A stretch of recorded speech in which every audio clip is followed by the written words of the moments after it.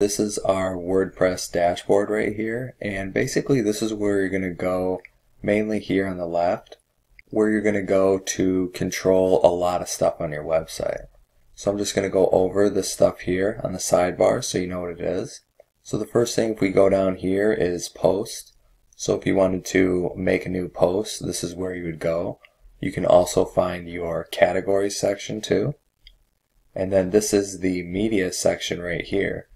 So anytime you click on this button and you click on library, it's going to show you all the content that you have uploaded to your WordPress site.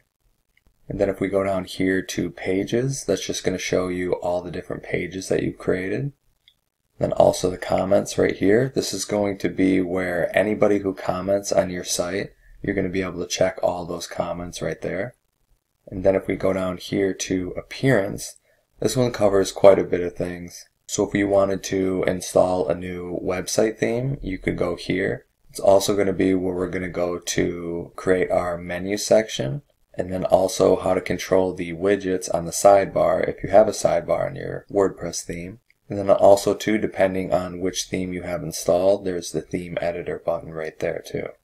And now if we go right here, this is the plugins section. And if you don't know what a WordPress plugin is, it's basically a piece of software that's going to allow you to do some type of function to your WordPress site or add some type of new feature. And the great thing about WordPress plugins too is there's no coding involved or anything like that. Their job is to basically make it so you don't have to add any type of code or anything like that. Each one of them has a certain job, and you just set it up and then it will just automatically do everything for you. And then if we keep going down right here, you have the user section. So say maybe you wanted to allow someone else to access your website, you can create a new profile for them, or you can edit your current profile. And if we go down here to tools, you'll see a bunch of different stuff pop up, like available tools, import, export, site health. It's just basically info about your site. And then if we go down here to settings, this is where you're going to be able to control the name of your website, the tagline, and then also to editing your permalinks. And then if you click this button down here, this is the collapse menu. So if you want this to disappear, it'll go away just like that.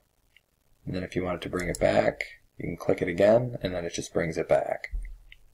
And then if you click on this updates button right here, once you guys start getting some different themes installed or some different plugins, this is where all your notifications will be that are going to show you which theme or which plugin is going to need updating. And it's also going to show you too what your current version of WordPress is right here. And if we scroll down, you'll see right here it says your plugins are all up to date. That's because we don't have any yet. And also your themes are up to date. And it will automatically tell you too when you need to update stuff. All of a sudden you will see a little number right here, or you'll also see it right here on one of these sections right there. Basically just telling you how many themes or plugins that you have that need updating, or if your WordPress needs to be updated.